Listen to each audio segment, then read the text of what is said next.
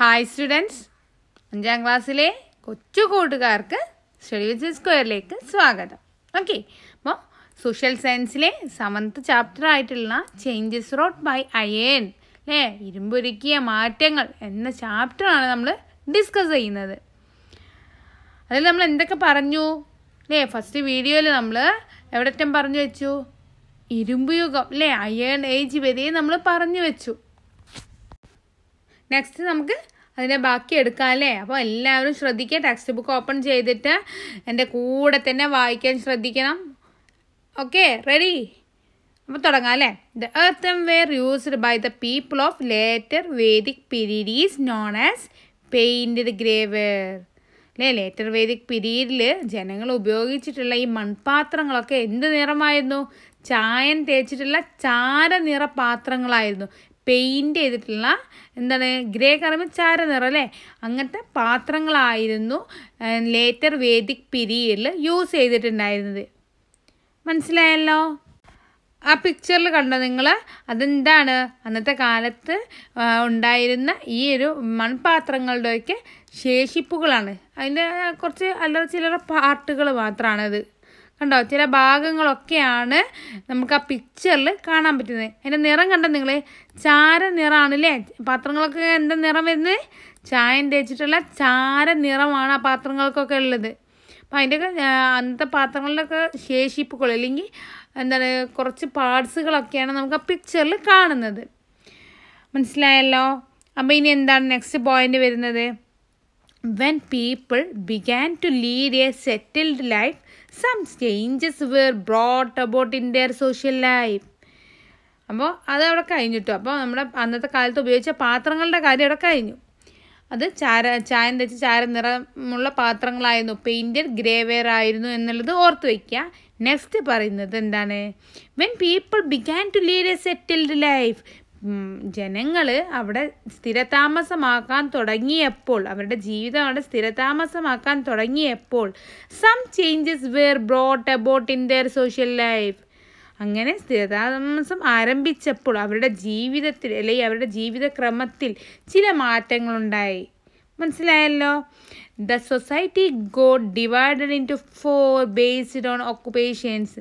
അപ്പോൾ ആ സമൂഹത്തിൽ നിലനിന്ന അപ്പോൾ അങ്ങനെ എന്താണ്, ഒരുപാട് പേര് അവിടെ താമസിക്കാൻ തുടങ്ങിയല്ലോ. അപ്പോൾ ഒരുപാട് പേരുണ്ടാവുമല്ലോ. അപ്പോൾ അവരുടെയൊക്കെ ഒക്കുപ്പേഷൻ അടിസ്ഥാനമാക്കി, അവരുടെയൊക്കെ തൊഴിൽ അടിസ്ഥാനമാക്കി അവിടെയുള്ള ജനങ്ങളെ 4 വിഭാഗങ്ങളായി വിഭജിക്കപ്പെട്ടു. മനസ്സിലായല്ലോ? അപ്പോൾ അന്നത്തെ സമൂഹത്തിൽ ജനിച്ച ആളുകളെ 4 ഗ്രൂപ്പായിട്ട് തരംതിരിച്ചു. എന്തിൻ്റെ ബേസിസിലാണ് തരംതിരിച്ചിട്ടുള്ളത്? ഒക്കുപ്പേഷൻ, അവരുടെ ജോലി സംബന്ധിച്ചിട്ട് അവരെന്ത് ചെയ്തു? 4 ഗ്രൂപ്പായിട്ടാണ് തരംതിരിച്ചു. ഏതാണ് ഇതിൽ? First group Brahmins, രണ്ടാമത്തതോ Kshatriyas, മൂന്നാമത്തതോ Vaishyas, നാലാമത്തതോ Shudras. ഇങ്ങനെ 4 ഗ്രൂപ്പുകളായിട്ട് അന്നത്തെ ജനങ്ങളെ തരംതിരിച്ചു. മനസ്സിലായല്ലോ? The stratification is known as ചതുർവർണ്ണയ. അപ്പോൾ ഈ ഒരു ഡിവിഷൻ ഉണ്ടല്ലോ, അങ്ങനെ ഈ ഒരു വിഭജനം ഉണ്ടല്ലോ, അതിനെന്താണെന്ന് പറഞ്ഞിരുന്നതെന്ന് വെച്ചാൽ ചതുർവർണ്ണം എന്നാണ് പറഞ്ഞിരുന്നത്. നെക്സ്റ്റ് നോക്കിയേ, can you name the God's and ഗോഡ്സസ് worshipped in the Rigvedic period? അല്ലേ, ഋഗ്വേദിക് പീരീഡിൽ ഏതൊക്കെ ഗോഡിനെയും മീൻസ് ദേവന്മാരെയും ദേവതകളെയാണ് ആരാധിച്ചിരുന്നതെന്ന് നമ്മൾ പഠിച്ചു. ആരൊക്കെ ആയിരുന്നു എന്ന് ഓർത്ത് നോക്കി പറഞ്ഞേ.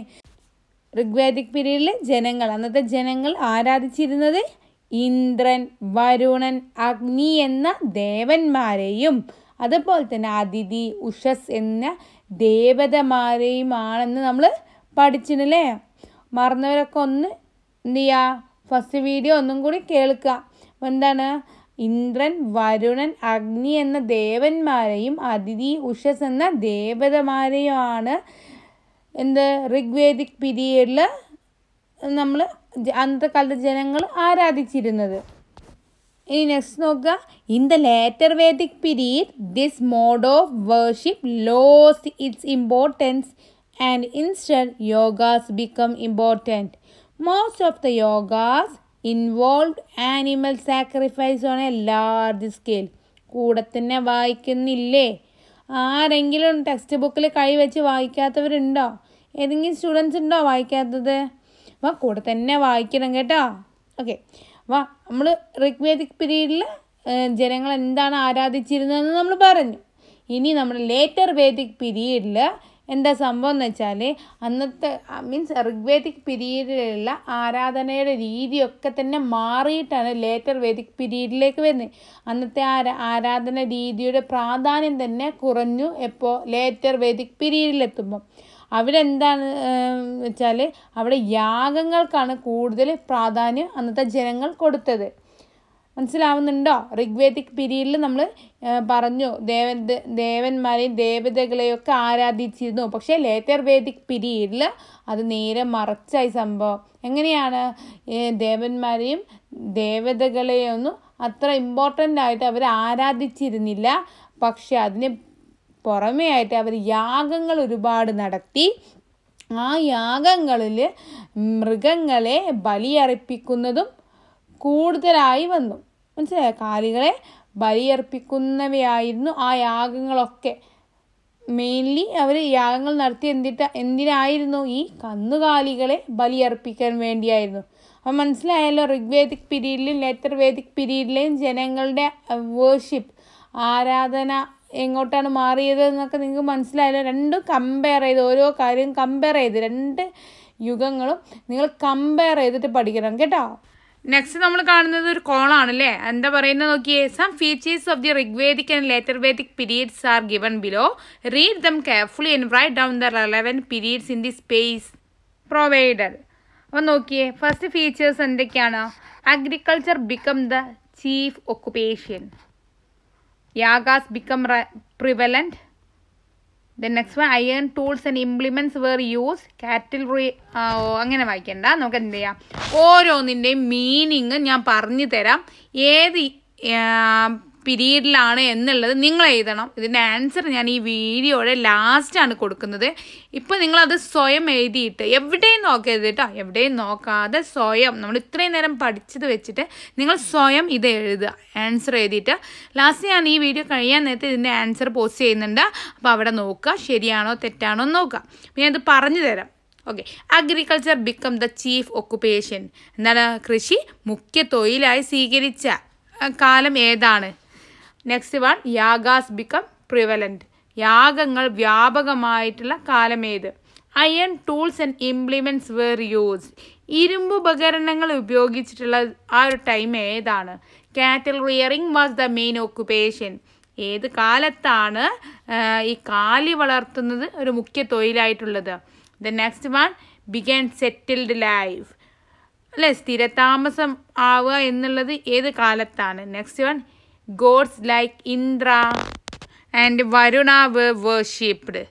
ഇന്ദ്രൻ, വരുണൻ തുടങ്ങിയ ദേവന്മാരെ ആരാധിച്ചിരുന്ന കാലം ഏത്? പെയിൻറ്റഡ്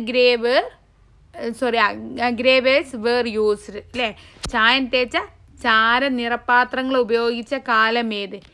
ഇത്രയും കാര്യങ്ങൾ, ഇത്രയും ഫ്യൂച്ചേഴ്സ് ഏതൊക്കെ കാലത്താണ് നടന്നതെന്നാണ് നിങ്ങളടുത്ത് ചോദിക്കുന്നത്. അപ്പോൾ നിങ്ങളത് എഴുതുക കേട്ടോ. ഇതൊക്കെ ഈസി ആയിട്ടുള്ള കാര്യങ്ങളാണ്. അപ്പോൾ സ്വയം എഴുതുക, എവിടെയും നോക്കാതെ എഴുതുക. Next topic, stones do have A story to tell. Stones, കല്ലുകൾക്കും ഒരു കഥ പറയാനുണ്ട്. കല്ലുകളും കഥ പറയുന്നു. Okay, stones do have A story to tell. Let us now discuss the human life in Tamilagam during the Iron Age. Kerala was a part of Tamilagam during this period. In the ancient period, South Indian regions were generally known as Tamilagam. Ancient പീരീഡിൽ south Indian regions ഒക്കെ പൊതുവെ മൊത്തമായിട്ട് south Indian റീജിയൻസിനൊക്കെ പൊതുവെ പറയപ്പെടുന്നത് തമിഴകം എന്നായിരുന്നു. മലയാളത്തിൽ തമിഴകം എന്ന് പറയും. ഓക്കെ, അപ്പം പ്രാചീന കാലത്തെ ദക്ഷിണേന്ത്യൻ പ്രദേശങ്ങളെയാണ് തമിഴകം എന്ന് പറയുന്നത്. അപ്പോൾ എന്താണ്, ഈ അയൺ ഏജ് ഇരുമ്പ് യുഗത്തിൻ്റെ ഒക്കെ കാലഘട്ടത്തിൽ നമ്മുടെ കേരളം ഉൾപ്പെട്ടിരുന്നത് ഈ തമിഴകത്തായിരുന്നു. ഈ ഒരു തമിഴകം എന്ന് പറയുന്ന ആ ഒരു ഏരിയയിലായിരുന്നു കേരളം അന്നത്തെ കാലത്ത് ഇരുമ്പ് യുഗം ആ ഒരു അയൺ ഏജിൻ്റെ കാലഘട്ടത്തിൽ കേരളമൊക്കെ ഉൾപ്പെട്ടിരുന്നത് തമിഴകം എന്ന് പറയുന്ന ആ ഒരു പ്രദേശങ്ങളിലാണ്. അന്നത്തെ ജനങ്ങളുടെ ജീവിതം എങ്ങനെയാണെന്നാണ് ഇനി നമ്മൾ നോക്കാൻ പോകുന്നത്. Look at the pictures given below. ഇപ്പം തമിഴകം എന്താണെന്ന് നിങ്ങൾക്ക് ക്ലിയർ ആയല്ലോ, എന്താണ് കാര്യങ്ങളൊന്ന് മനസ്സിലായല്ലോ. അപ്പം ഈ 2 കല്ലുകൾ കണ്ടോ നിങ്ങൾ? ഇതെന്താണെന്ന് അറിയോ? അന്നത്തെ കാലത്ത് ആ ഒരു തമിഴകത്തൊക്കെ ആ കാലത്ത് മരിച്ചാൽ നമ്മൾ മരിച്ചാണ്ട് നമ്മൾ അടക്കം ചെയ്യുമല്ലോ, നമ്മൾ മറയുമല്ലോ, അടക്കം ചെയ്യുമല്ലോ, ബോഡി അടക്കം ചെയ്താൽ അതിന് മുകളിൽ വെച്ചിരുന്ന കല്ലുകളാണ് നമ്മൾ ഈ ചിത്രത്തിൽ കാണുന്നത്. ഇനി ടെക്സ്റ്റിലേക്ക് നോക്കൂ. ഫസ്റ്റത്തെ ആ ഒരു കല്ലിന് നാട്ടുകല്ല് എന്ന് പറയും, രണ്ടാമത്തേന് കുടക്കല്ല് അല്ലേ? ടെക്സ്റ്റിൽ എഴുതിയത് കണ്ടോ നിങ്ങൾ? നാട്ടുകല്ല്, കുടക്കല്ല്. അപ്പോൾ ഈ 2 സ്റ്റോണിനും പറയുന്ന പേരാണത്. ഇനി ടെക്സ്റ്റ് വായിക്കാൻ പോവുകയാണ്. അപ്പം എന്ത് ചെയ്യുക, എൻ്റെ കൂടെ തന്നെ നിങ്ങൾ വായിക്കാൻ. ആർക്കൊക്കെ ഇവിടെ ബോറടിക്കുന്നത്? ക്ലാസ് ബോറടിക്കുന്നുണ്ടോ? ആരെങ്കിലും ഉണ്ടോ ബോറടിക്കുന്ന സ്റ്റുഡൻസ്? ഉള്ളവരെ ബോറടിക്കണം, അയ്യോ ഇനി എന്നെ കൊണ്ട് പഠിക്കാൻ വയ്യേ എന്ന് പറയുന്ന കുട്ടികളുണ്ടെങ്കിൽ എന്താ ചെയ്യാന്നറിയാം? ഫോണൊക്കെ ഓഫാക്കി ഒരു 2 റൗണ്ട് നടന്നിട്ട് വരിക.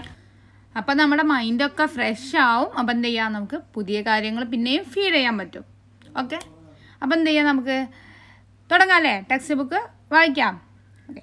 These are മെഗാലിത്സ്, big stones of different shapes placed over Graves in ancient Tamilakam. എന്താ പറയുന്നത്? ഈ കല്ലുകളെയൊക്കെ എന്താണ് വിളിക്കുന്നത്? മെഗാലിത്സ്. മെഗാലിത്സ് എന്ന് പറഞ്ഞാൽ മഹാശിലകൾ എന്നാണ് മലയാളത്തിൽ പറയാം. മെഗാലിത്സ്, ഈ വലിയ വലിയ കല്ലുകളെ വിളിക്കുന്ന പേരാണ് എന്ത്? ഇവയെ എന്താണ് വിളിക്കുന്നത്? മെഗാലിത്സ്. എന്താണ് മെഗാലിത്സ് എന്ന് പറഞ്ഞാൽ? Big stones of different shapes. Different ഷേപ്പിലുള്ള ബിഗ് സ്റ്റോൺസ്, വലിയ വലിയ കല്ലുകൾ. അതെങ്ങനെയാണ്? ഡിഫറെൻറ്റ് ഷേപ്പാണ്, പലതരത്തിലുള്ള ഷേപ്പുകളിലാണ് ഉണ്ടാവുക. Placed over Graves in ancient Tamilakam. അത് എവിടെയാണ് പ്ലേസ് ചെയ്തിട്ടുള്ളത്? അത് ഈ ഗ്രേവ്സ് എന്ന് പറഞ്ഞാൽ കുഴിമാടം. ഈ കുഴിമാടത്തിൻ്റെ മുകളിലാണ് അത് പ്ലേസ് ചെയ്യുക, അത് വെക്കുന്നത്. ഏത് ടൈമിലാണത് വെച്ചിരുന്നത്? ഏൻഷ്യൻറ്റ് തമിഴകം. ഈ തമിഴകത്തിൻ്റെ ആ ഒരു കാലഘട്ടത്തിൽ, പ്രാചീന, ഏൻഷ്യൻറ്റ് എന്ന് പറഞ്ഞാൽ പ്രാചീനം, ആ ഒരു പഴയ തമിഴകത്തിൻ്റെ ആ ഒരു കാലത്ത് എന്ത് ചെയ്തിട്ടുണ്ട്? വലിയ വലിയ കല്ലുകൾ ഈ കുഴിമാടത്തിൻ്റെ മുകളിൽ വെക്കും. അതിനെയാണ് നമ്മൾ മെഗാലിത്സ് എന്ന് പറയുന്നത്. അപ്പം മനസ്സിലായല്ലോ കൂട്ടുകാർക്ക്? ഇനി remnants of iron tools and implements, earthenware, grains and other objects used during that period have been found in such graves. വേറൊരു കാര്യം കൂടി ഉണ്ട്. എന്താണെന്നറിയോ? ഈ മരിച്ച ശരീരങ്ങൾ അടക്കം ചെയ്യല്ലോ, ഈ ചെയ്ത ആ ഒരു കുഴിമാടങ്ങൾ ഉണ്ടാവില്ല, നമ്മൾ ബോഡി അടക്കം ചെയ്തിട്ടുള്ള ഈ കുഴിമാടങ്ങളിൽ നിന്ന് അന്നത്തെ ജനങ്ങൾ ഉപയോഗിച്ചിരുന്ന ഇരുമ്പായുധങ്ങൾ, അന്ന് ഇരുമ്പ് കണ്ടുപിടിച്ചിരുന്ന നമ്മൾ പറഞ്ഞല്ലോ, ഇരുമ്പായുധങ്ങളും അതുപോലെ പല പല ഉപകരണങ്ങളും അതുപോലെ മൺപാത്രങ്ങൾ, പിന്നെ നമ്മുടെ ഗ്രെയിൻസ്, എന്താണ്, ധാന്യാവശിഷ്ടങ്ങൾ, ഇവയൊക്കെ ഇങ്ങനത്തെ തുടങ്ങിയ ധാരാളം വസ്തുക്കളൊക്കെ എന്ത് ചെയ്തിട്ടുണ്ട്? കണ്ടെത്തിയിട്ടുണ്ട്. അന്നത്തെ കുഴിമാടം തുറന്നു നോക്കുകയാണെങ്കിൽ ഇങ്ങനത്തെ ഒരുപാട് സാധനങ്ങളുടെ അവശിഷ്ടങ്ങൾ കണ്ടെത്തിയിട്ടുണ്ട്. These megaliths are evidence of the human life in ancient Tamilakam. Ancient തമിഴകത്ത് ആ ഒരു കാലത്ത്, ആ തമിഴകത്തിൻ്റെ ആ കാലത്ത് മനുഷ്യരൊക്കെ ജീവിച്ചിരുന്നു എന്നതിൻ്റെ തെളിവുകളാണ് ഈ വലിയ വലിയ കല്ലുകൾ, മഹാശിലകൾ, മെഗാലിത്സ്. ഓക്കെ, ഇതൊക്കെ എന്തിൻ്റെ തെളിവ്? അന്നത്തെ കാലത്ത് ജനങ്ങൾ ജീവിച്ചിരുന്നു എന്നതിൻ്റെ തെളിവുകളാണ്. മനസ്സിലായോ? Hence the period is known as the megalithic age. അതുകൊണ്ട് തന്നെ ഈ പീരീഡിന്, ഈ തമിഴകത്തുള്ള ഈ ഒരു പീരീഡിനെയാണ് നമ്മൾ എന്ത് പറയുക? Megalithic age. വേറൊരു ഏജ് നമ്മൾ പഠിച്ചു അല്ലേ? അയേൺ ഏജ് അല്ലേ? അപ്പോൾ ഇത് മെഗാലിത്തിക് ഏജ് എന്നാണ് ഈ ഒരു ടൈമിനെ വിളിക്കുന്നത്. മലയാളത്തിൽ നമ്മൾ മഹാശിലാ സംസ്കാരകാലം എന്ന് പറയും. മനസ്സിലായോ? അന്നത്തെ കാലത്ത് ജനങ്ങൾ ജീവിച്ചിരുന്നു എന്നതിൻ്റെ തെളിവുകളാണ് നമുക്ക് ഈ കുഴിമാടത്തിൽ നിന്നും അതുപോലെ തന്നെ അതിൻ്റെ മുകളിൽ വെച്ചിട്ടുള്ള കല്ലുകളിൽ നിന്നൊക്കെ ലഭിക്കുന്നത്. അപ്പോൾ ആ കാര്യം മനസ്സിലായല്ലോ, എന്താ മെഗാലിത്തിക് ഏജ് എന്നുള്ളത് മനസ്സിലായല്ലോ. ഇനി next, observe the picture given below. These are the tools and weapons used during the megalithic age. All of them were made of iron. അപ്പം താഴെ എന്താണ്, ഒരുപാട് ആയുധങ്ങളും ഉപകരണങ്ങളും ഒക്കെ ഉള്ള ചിത്രം കൊടുത്തിട്ടുണ്ട്. അതൊക്കെ എന്താണ്? മെഗാലിത്തിക് ഏജിൽ അന്നത്തെ ജനങ്ങൾ ഉപയോഗിച്ചിരുന്നതാണ്. മനസ്സിലായല്ലോ? അവയൊക്കെ എന്തുകൊണ്ട് ഉണ്ടാക്കിയതാണ്? ഇരുമ്പ് കൊണ്ട് ഉണ്ടാക്കിയതാണ് അതൊക്കെ. നെക്സ്റ്റ് ടെക്സ്റ്റിലേക്ക് നോക്കുക. വായിക്കുമ്പോൾ എന്ത് ചെയ്യുക, കൈ വെച്ചിട്ട് കൂടെ വായിക്കുക കേട്ടോ. The major sources on the life of people in ancient Tamilakam are the മെഗാലിത്സ് and the പയന്തമിഴ് പാട്ടുകൾ. Okay, ancient Tamil songs. The later are also known as സംഘം ലിറ്ററേച്ചർ. എന്താ പറയുന്നത്, എന്താണ്, നമുക്ക് പ്രാചീന തമിഴകത്തെ മീൻസ് അന്നത്തെ കാലത്തെ ആ ഒരു തമിഴകം എന്ന ആ ഒരു കാലത്തെക്കുറിച്ച് നമുക്ക് അറിയാൻ പറ്റുന്നത് എങ്ങനെയാണ്, അന്നത്തെ ജനജീവിതത്തെക്കുറിച്ചോ ഉള്ള കാര്യങ്ങൾ നമുക്ക് അറിയാൻ പറ്റുന്നത് ഈ മെഗാലിത്സിൽ നിന്നും അതേപോലെ പയന്തമിഴ് പാട്ടുകളിൽ നിന്നൊക്കെയാണ്. പയന്തമിഴ് പാട്ടുകൾ എന്ന് പറഞ്ഞാൽ അന്നത്തെ പഴയ കാലത്തെ തമിഴ് പാട്ടുകൾക്കാണ് കേട്ടോ പറയുന്നത്. അതിൽ നിന്നൊക്കെയാണ് നമുക്ക് എന്ത് മനസ്സിലാവുന്നത്, ഈ തമിഴകത്തുള്ള ജനജീവിതത്തെക്കുറിച്ചൊക്കെ നമുക്ക് മനസ്സിലാക്കാൻ പറ്റുന്നത്. അതാണ് മെയിൻ സോഴ്സ്. നമുക്കത് മനസ്സിലാക്കാൻ, അന്നത്തെ കാലത്തെക്കുറിച്ച് മനസ്സിലാക്കാനുള്ള മെയിൻ സോഴ്സ് എന്ന് പറയുന്നത് എന്താണ്, ഈ മെഗാലിത്സും അതുപോലെ തന്നെ പയന്തമിഴ് പാട്ടുകളുമാണ്. അതുപോലെ പയന്തമിഴ് പാട്ടുകളെ നമ്മൾ എന്ത് പറയും, സംഘം ലിറ്ററേച്ചർ എന്ന് പറയും. സംഘം കൃതികളെന്ന് അറിയപ്പെടുന്നുണ്ട് കേട്ടോ ഈ പയന്തമിഴ് പാട്ടുകൾ. ഏൻഷ്യൻ തമിഴ് സോങ്സ് ആണ്, അതിനെ നമ്മൾ സംഘം ലിറ്ററേച്ചർ എന്ന് അറിയപ്പെടുന്നുണ്ട്. ഓക്കെ, ഇനി നെക്സ്റ്റ് പറയുന്നത്, do you know Y these songs are known as സംഘം ലിറ്ററേച്ചർ? എന്തുകൊണ്ടാണ് ഈ പാട്ടുകളെ സംഘം ലിറ്ററേച്ചർ എന്ന് പറയുന്നത്? The Pandyas who ruled the ancient Tamilagam with Madurai as their capital patronized an assembly of poets known as Sangam. The important works included in the Sangam literature are പത്തുപാട്ട്, Pathittuppathu, Akananuru, Purananuru. Okay, അപ്പം നമുക്ക് നോക്കാം എന്തുകൊണ്ടാണ് ഈ ഒരു പയന്തമിഴ് പാട്ടുകളെ സംഘം ലിറ്ററേച്ചർ എന്ന് പറയുന്നത്. ഏൻഷ്യൻ തമിഴകം ഭരിച്ചിരുന്നത് പാണ്ഡ്യാസ് ആയിരുന്നു. അവരുടെ ക്യാപിറ്റൽ, ഈ ഒരു തമിഴകത്തിൻ്റെ ക്യാപിറ്റൽ എന്ന് പറയുന്നത് മധുരയായിരുന്നു. ഇവരുടെ ഈ ഒരു ഭരണത്തിൽ ഒരുപാട് സാഹിത്യകാരന്മാരൊക്കെ കൂടി ഒരു കൂട്ടായ്മ ഉണ്ടായിരുന്നു. ഈ പോയറ്റ്സിൻ്റെ ഒക്കെ ഒരു കൂട്ടായ്മ അവിടെ നിലനിന്നിരുന്നു. ആ ഒരു കാലത്ത് ഈ പ്രാചീന തമിഴകത്ത് നിലനിന്നിരുന്നു. അതിനെയാണ് സംഘം എന്ന് അറിയപ്പെടുന്നത്. ഈ ഒരു കൂട്ടായ്മ, സാഹിത്യകാരന്മാരുടെ ഒരു കൂട്ടായ്മയ്ക്കാണ് എന്ത് പറയുന്നത്, സംഘം എന്ന് പറയുന്നത്. അപ്പോൾ ക്ലിയർ ആയല്ലോ, സംഘം എന്ന് പറയുന്നത് എന്താണെന്ന് ക്ലിയർ ആയല്ലോ. ഇനി ഈ സംഘം, ഈ ഒരു കൂട്ടായ്മയിൽ നിന്ന് ഒരുപാട് കൃതികൾ ഉണ്ടായിട്ടുണ്ട്. അവരുടെ മെയിൻ ഇമ്പോർട്ടൻറ്റ് വർക്ക്സ് എന്ന് പറയുന്നത് ഏതൊക്കെയാണ്? പത്തുപാട്ട്, പിന്നെയോ പതിറ്റുപത്ത്, അകനാനൂറ്, പുറനാനൂറ് എന്നിവയൊക്കെയാണ് ഈ ഒരു സംഘത്തിൻ്റെ മെയിൻ കൃതികൾ എന്ന് പറയുന്നത്.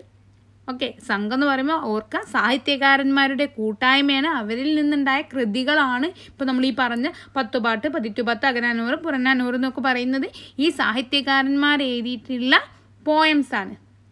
മനസ്സിലായോ എന്താണ് പയന്തമിഴ് പാട്ടുകൾ എന്നൊക്കെ നിങ്ങൾക്ക് മനസ്സിലായോ? പയന്തമിഴ് പാട്ടുകളെ നമ്മൾ എന്ത് പറയുന്നു? സംഘം ലിറ്ററേച്ചർ എന്ന് പറയുന്നത്. ഈ സംഘം ലിറ്ററേച്ചറിൻ്റെ എക്സാമ്പിൾസ് ആണ് ഈ പത്തുപാട്ട്, പതിറ്റുപത്ത്. മനസ്സിലായോ?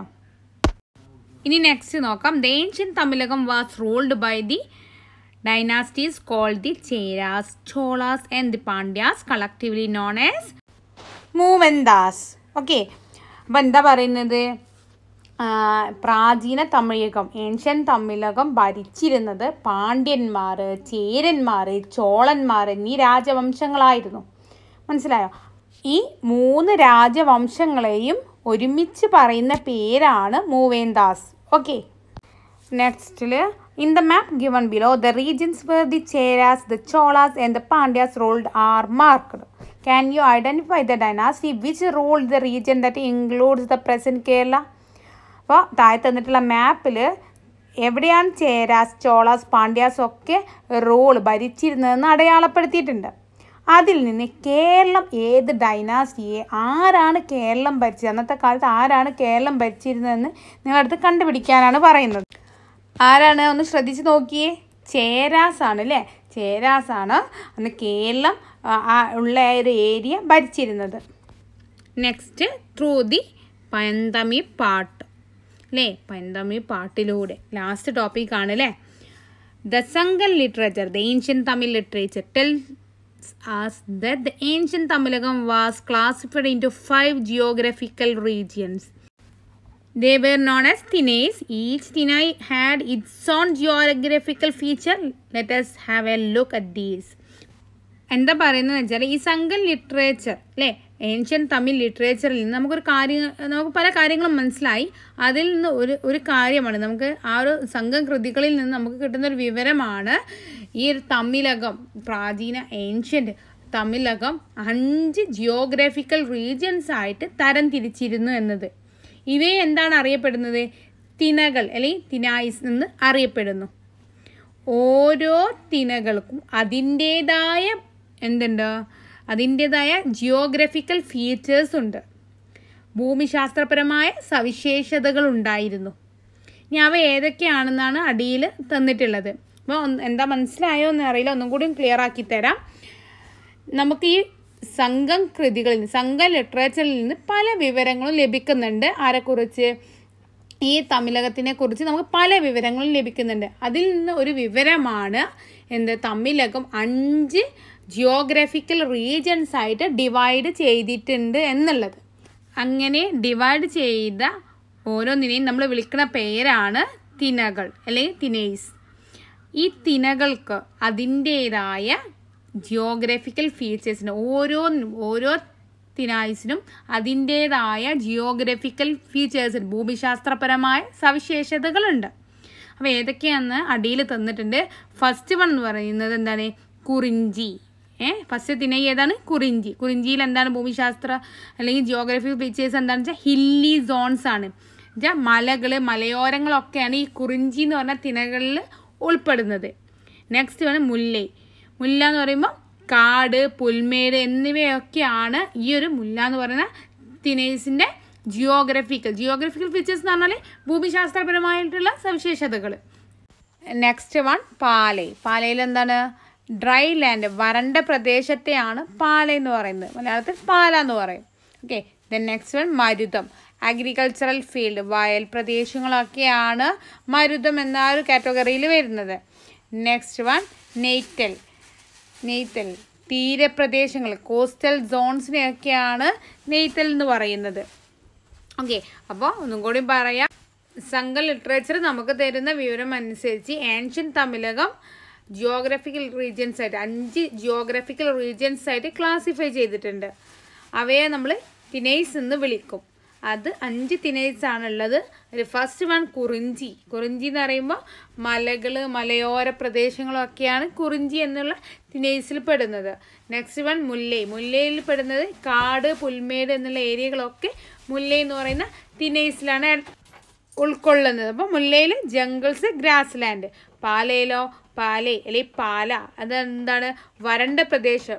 അപ്പോൾ തമിഴകത്തുള്ള വരണ്ട പ്രദേശങ്ങളൊക്കെ ഉൾക്കൊള്ളുന്ന ആ ഒരു തിനേയ്സാണ് പാലൈ.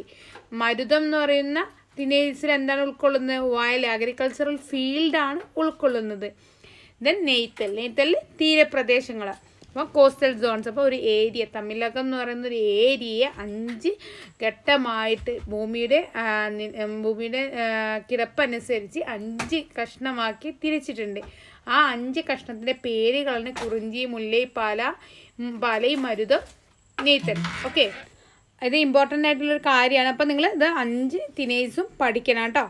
നെക്സ്റ്റ് പറയുന്നത്, have you heard of places like Mullassery, മരുത്വാർ and Palakkad? നിങ്ങൾ കേരളത്തിലെ മുല്ലശ്ശേരി, മരുത്തൂർ അല്ലെങ്കിൽ പാലക്കാട് തുടങ്ങിയ സ്ഥലപ്പേരുകളൊക്കെ കേട്ടിട്ടുണ്ടോ എന്നാണ് ചോദ്യം. മുല്ലശ്ശേരി എന്ന് പറയുമ്പോൾ എന്താണ്? മുല്ല, അതിൽ നിന്നാണ് ആ പേര് വരുന്നത്. ഈ പേരുകൾ തിനേയ്സുമായി ബന്ധപ്പെട്ടിട്ടാണ് രൂപപ്പെട്ടിട്ടുള്ളത് എന്നാണ് പറയുന്നത്. അപ്പോൾ മുല്ലശ്ശേരി എന്ന് പറയുമ്പോൾ മുല്ലി, മരുതൂർ എന്ന് പറയുമ്പോൾ മരുതം, പാലക്കാട് എന്ന് പറയുമ്പോൾ പാല, വരണ്ട പ്രദേശമാണ് പാലക്കാടായിട്ട് വരുന്നത്. മരുതൂരിലോ വയൽ പ്രദേശമാണ്. മുല്ലശ്ശേരിയിൽ കാട്, പുൽമേട് ആ ഒരു ഏരിയ ഒക്കെ ആയിട്ടാണ് വരുന്നത്. അതിൽ നിന്നാണ് ആ പേര്, ഈ സ്ഥലത്തിന് ഈ പേരുകൾ ലഭിക്കുന്നത്. ഓക്കെ. അപ്പോൾ അതാണ് അവർ പറയുന്നത്. These names have been formed with relation to A specific തിനൈസ്. Now go through the list of തിനൈസ് and try to relate these names to the respective തിനൈസ്. അപ്പം നിങ്ങളടുത്ത് എന്താണ് ഈ തിനകളുടെയൊക്കെ പട്ടിക നോക്കിയിട്ട് ഈ പേരുകൾ ഏത് തിനേഴ്സുമായിട്ട് ബന്ധപ്പെട്ടിട്ടുള്ളതാണെന്നൊക്കെ നിങ്ങളടുത്ത് കണ്ടുപിടിക്കാനാണ് പറയുന്നത്. Next Pepper was abundantly cultivated in the Kurinji region during this period. The foreign traders came to the coastal towns of South India in search of pepper. The features of this age are depicted in the literary works of the period. നമ്മൾ പറഞ്ഞല്ലോ കുറിഞ്ചി പ്രദേശങ്ങളിലൊക്കെ അന്ന് കുരുമുളക് ധാരാളം, pepper എന്ന് പറഞ്ഞാൽ കുരുമുളക് ധാരാളമായി കൃഷി ചെയ്തിരുന്നു കുറിഞ്ചി പ്രദേശങ്ങളിൽ കേട്ടോ. അപ്പം എന്ത് ചെയ്തു, ഈ കുരുമുളകിനെ തേടിയിട്ട് വിദേശികളൊക്കെ എന്ത് ചെയ്തു, ഈ കടൽക്കരയിലുള്ള പട്ടണങ്ങളിലൊക്കെ അന്ന് എത്തിയിരുന്നു. തെക്കേ ഇന്ത്യയിലെ മീൻസ് സൗത്ത് ഇന്ത്യയിലെ കോസ്റ്റൽ ടൗൺസിലൊക്കെ ഫോറിൻ ട്രേഡേഴ്സ് ഈ പെപ്പറും സെർച്ച് ചെയ്ത് പെപ്പറും തിരഞ്ഞുകൊണ്ട് അവരവിടെ എത്തിയിരുന്നു. The features of this age R depicted in the literary works of the period. ഈ കാലഘട്ടത്തിൻ്റെ സവിശേഷതകൾ അന്നത്തെ പ്രധാന കൃതികളിൽ പറഞ്ഞിട്ടുണ്ട്. മനസ്സിലായല്ലോ. അപ്പം പ്രത്യേകിച്ചൊന്നുമില്ല, കുറിഞ്ചി പ്രദേശങ്ങളിലൊക്കെ അന്ന് ഒരുപാട് കുരുമുളക് കൃഷി ചെയ്തിരുന്നു.